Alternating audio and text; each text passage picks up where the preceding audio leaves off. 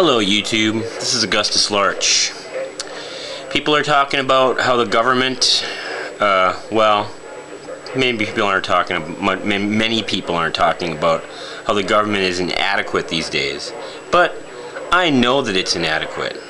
I'm going to tell you why it's inadequate. It's because the government we have today is not controlled by the citizens of this country. There's been a concerted effort to make the population believe that they've got some say in the government, but really they don't.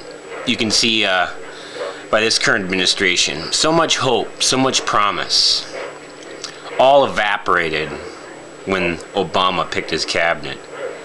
Gates is still the Secretary of Defense, appointed by Bush, and Obama just kept him, and that's an indication to tell you that the population isn't, the citizens of this country don't have any kind of say in the government. They just keep on going how they're going to be going. But I have a solid plan to stop this. If all you out there are, your intuition is on alarm, because you know, that feeling, that visceral connection that you feel through your feet, that something's wrong. Well, I've known it for years. And I've developed a plan to stop this.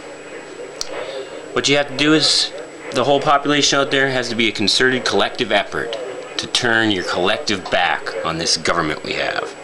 And the way you do that, anytime that there's an election, go to the polls, register, and then leave. Don't vote at all. Build up those registration, go out there, register. Go to the polls, register. And then leave. Or go into the voting booth and leave it blank. And fold up those ballots to have a bunch of blank ballots. Or whatever you want. It'll be the tipping point. Everything, you'll see real change then if you turn this back on the government. That's the only way it's going to happen. And then there won't be any kind of enthusiasm. They won't have anything to report on the news. It'll just be like, we had massive registration, but no votes. Yeah, that'll send them packing.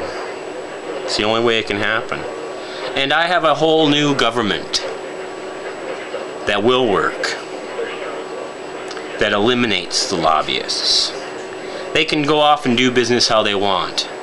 If they're doing business well, they'll succeed. If they don't, they will fail. Nature. It's the way things should happen.